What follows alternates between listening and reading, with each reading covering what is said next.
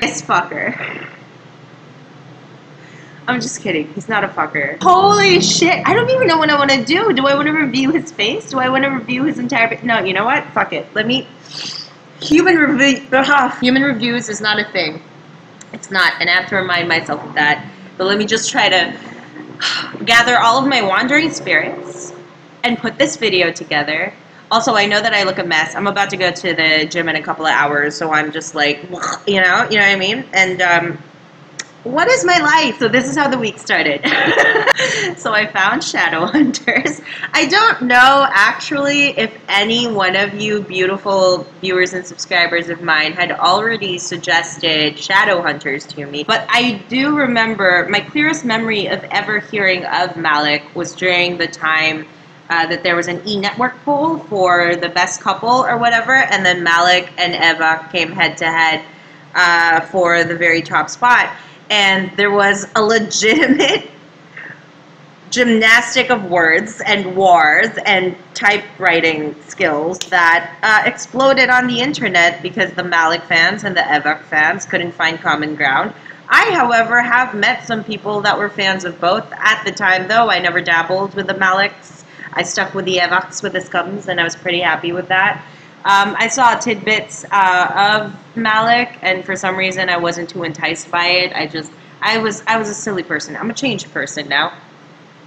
So yeah, I didn't try to experience shadow hunters. Also, those types of shows don't exactly fall into the category of what I find is worth watching or substantial enough to hold my interest for an entire season, so much as like an entire episode, if that makes sense. So I just didn't, look into it. I was never really into shows like that. I didn't look into it. And then I lost probably half of my life, because then I never discovered Malik until months later, like I said, the start of this week. How did I start watching Malik videos? I do not know. Oh no, I do. Oh fuck. Here's what I'm realizing this. Is this entertaining for you? Because I'm sorry if not. So my best friend came over to stay the week. Not this week. Last week he was here for an entire week. Sorry.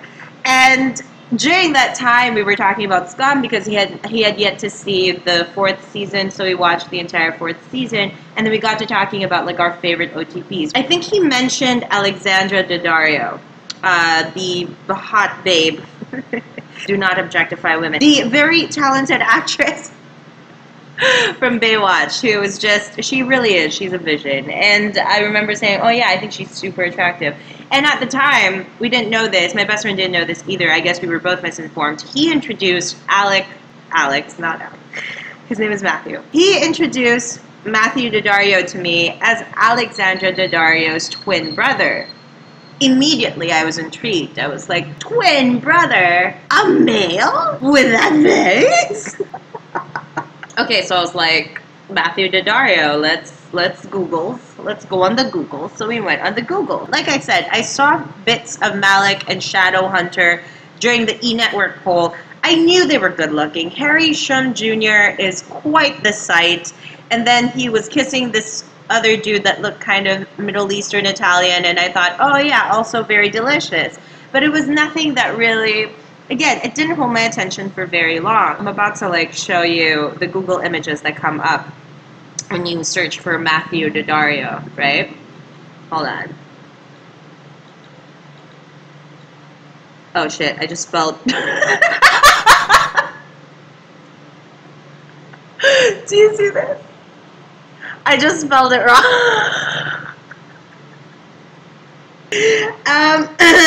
Daddario Matthew. I'm sorry, Mom. I'm just kidding. My mom doesn't watch this. She doesn't even know what the internet is, which really is a blessing to me. So you go on Google, right, and you search for Matthew Daddy, Matthew Daddario, and you get this bullshit right here. Wait, are you seeing this? Are you seeing this? I didn't even have to scroll that far. They greet you with this face. So I see this face, I'm like, that's a beautiful face. I like the face. I think from there, that's when I slowly, very gradually went on YouTube and then tried to look up Matthew Daddario. Obviously, the most accessible of his work is Shadowhunters. It's recent, and he's starring in it, so there's a lot of him, and we all want a lot of him. I go on there, watch Shadowhunters. I watch just the Malik cuts, because again, no offense, but just the Shadowhunters as a whole is not really the kind of show that I get into. I'm not gonna, but I will say this: the actors are quite good in the roles that they play. I mean, in the few scenes that I have seen, and Malik,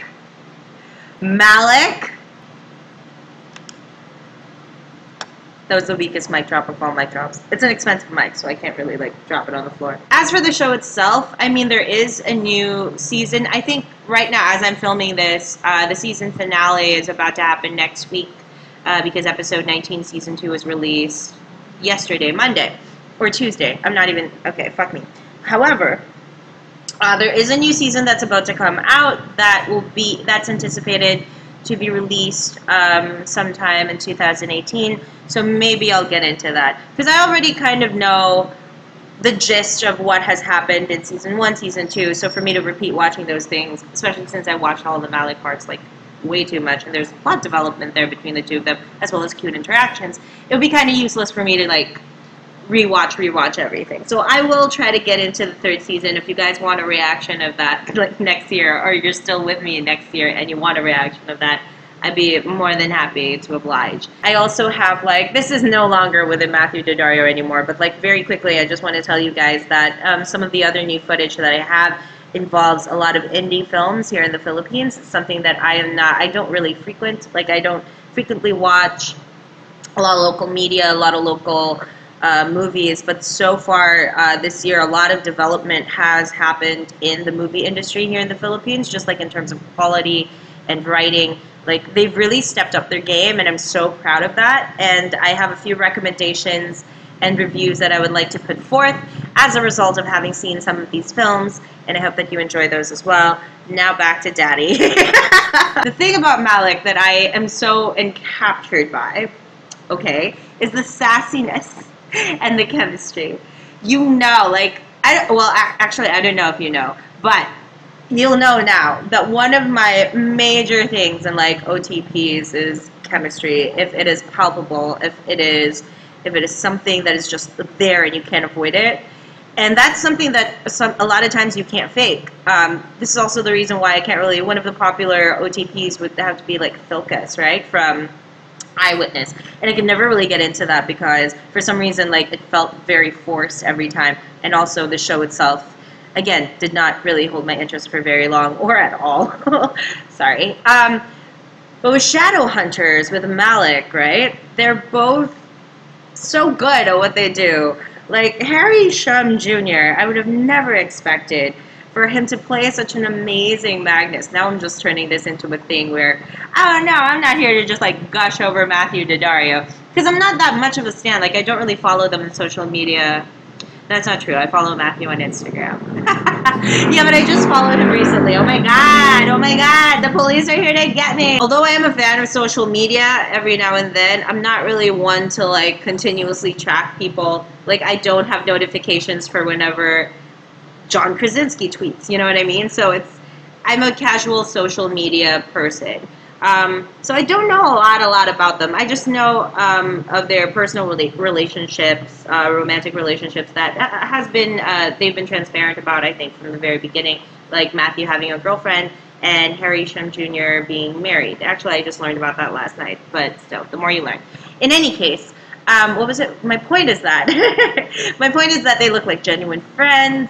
They look like they're genuinely fond of each other, because although I don't stalk them on social media, I love watching interviews. I love seeing the cast members outside of the canon world that is their show or whatever it is, their movie, and they're interacting with each other as themselves. It's really cool to see them out of that element. It's kind of like seeing a teacher outside of school. Actually, that's not a very good metaphor, because every time I saw a teacher outside of school, I just hid from them. But I hope you understand what I'm trying to say. Do I want to talk about my favorite Malik moments? I'm not even sure. Should I? I should. One of my favorite Malik moments Well, I have a lot of Magnus moments that I like, more so than Alec. I love Magnus. He's such a character. I love the idea of someone who has lived through centuries, and then he starts developing feelings, and he's very open and a little bit effeminate, right? Like, he doesn't exactly limit himself or limit his self-expression, and then he meets a guy that not only is in the closet, but he's like grumpy all the time, right? And he's so incredibly unhappy, and he projects that through being a rude cunt, but a beautiful rude cunt. And who doesn't love that? And they just work against each other's walls and breaks them and kind of find their way to each other. And it's so beautiful. Like, I love that shit. I love that kind of dynamic. And certain people and certain showrunners or writers, whatever, they can make that work. Shadowhunters is one of them. The showrunners, the writers, whatever. The tension, the actors as well. The tension that they've created between these two characters is so good. Like, sexual tension. My God, am I a fan of sexual tension? No one asked me this. This is just a question in my head. But am I a fan of sexual tension? I'm sorry. Is the sky blue? No, is it really? I don't know. I'm colorblind. That's offensive that you just judged me. I love the scene of Malik coming back from having portaled from Japan. The way that they just talk to each other so casually, like, oh, we were on this date and we did some things. And we very slowly, like, the details of that date trickle into the show through different scenes in different episodes. Like, we find out that they were, like, in the balcony of some sort and kissing. That was because Valentine, or Magnus, when he was cursed and inside the body of Valentine, and he was trying to prove that he was Magnus to Alec. He was, divulging all of this information about their date. And so that was revealed. And then now in the 219 episode, we see a photo booth compilation of pictures of them, and it's from Japan, and it kills me. It kills me also that they went out to get sushi. Fucking Alec eats sushi. Who knew that? And then he gave when Alec gave Magnus the charm, that beautiful little charm for luck and protection. Get the fuck out of here, Alec. Like, get the fuck out of here. Also, one of my favorite scenes, and this is going to sound disgusting, is when they broke up. When Malik broke up, they were two completely different people from when they started. And your girl not only likes sexual tension, but I'm also a fan of the character development. I loved how that entire scene played out, even though it was so painful. That entire episode, actually, 218, like, broke me in half. The songs that they used in that episode, too, I want all of them. And so if anyone here can just list that down for me, again, I'll love you forever. I've been talking for 18 minutes. What is my life? Their very, very first date at the bar, a bar for downworlders, they didn't really distinguish that. But yeah, it was when Magnus and Alec went to a bar to have a drink and play pool, and and they started going into, like, their exes, which, by the way, this is purely my opinion, but I really don't think that talking about your exes on the first date is a good thing. Just the way that Alec, like, the blood from his face drained so quickly when he heard that Magnus, the love of his life, has been with 17,000, I was about to say people, not people, 17,000 beings and existences. Can you imagine that? But I love how Magnus in the end was kind of like, well, you are who you are, I am what I am, no amount of magic in the world can fix that, so let's just make the best of it. I mean, it does sound kind of like it takes the romance out of it, but at the same time, I 100% understand that. Like, you can't just, like, if you like a person, you can't be upset every single time that they don't fit into your ideals, especially if you know that your ideals is something that you built around them and not something that they were to begin with. Excuse me, I'll be right back. Another thing that I like about Malik is that they're funny. There's a lot that you can do with the kind of characters that they are, not just as they play with each other, but even them individually. Magnus especially. Like I said, I love the composition of his character. I love the history of it. And there's just so many ways that you can go with that, so many jokes that you could set up for him. I love Magnus. I think Magnus is awesome. Last night what I did, I looked up his IMDb and his filmography. and I just tried to watch all of his movies. I think the worst one, I really liked Breathe In, the one that starred Felicity Jones. However, he wasn't. He didn't have a starring role in that one, and not only that, he actually played a douchebag. Actually, he's far worse than a douchebag. I would call him an enema, that character. So I did not enjoy that very much. Although I did enjoy seeing him look like a right ass bitch, like so pretty, but molester. So no, not so much. Do you guys know that he was in the remake for Cabin Fever? Did you guys know that? You probably did. But oh my god, that was torture to get through. I find great entertainment in watching movies that are so bad that they've gone past the point of just being bad, that they're actually just good. You know what I mean? But not really good. They're still bad. And the original Cabin Fever was within that category, I felt like. I was very entertained. I was thoroughly entertained by Cabin Fever, the original one, the one with the Ryder Strong. Ryder Strong? Did I say his name right? Is it Strong? Ryder. The guy from Boy Meets World. Did you guys watch Boy Meets World before? I feel like I'm doing stand-up. You ever watch? It's the microphone. Did you ever watch Boy Meets World before? Leans on the mic stand, drinks a little bit of water. And then I also saw... Well, no, I actually didn't. I tried to watch Naomi and Eli's No Kiss List because he's in that and he's a love interest. So there would have been more of him to see in that one. However, when I tried watching it, I just kept falling asleep. So maybe I'll do that some other time. So we're done with that really quickly before I go, because I am about to go, because I feel sorry for you guys now. Thank you again if you're still here and watching. Thank you. If there is any other show or whatever that you would like for me to review or react to, feel free to leave that in the comment section below. On top of that, if you like this video, even though it's really shit, maybe you're feeling generous today, I can wait for that like. Press it. And subscribe if you want to subscribe and see more videos like this. It's shit. Why would you? Why would you? And, ooh, I'm also really excited to see Tariay in his new sexual how did he describe it? It's a psycho thriller, whatever. And I think he's going to be starring in it with Leia, Henrik's girlfriend. Am I correct in this? Everyone, tell me in the comment section below. But yeah, Scum Life, I'm still in it. And I'm so excited for that. I'm excited to see all of my boys in like new movies and new projects. I think Tariay is a phenomenal actor. And yeah, I just can't wait to watch him evolve on screen. That said, this has been Noah. Thank you for watching my video if you stayed up until the end. And I will see you guys again sometime in the near future, hopefully.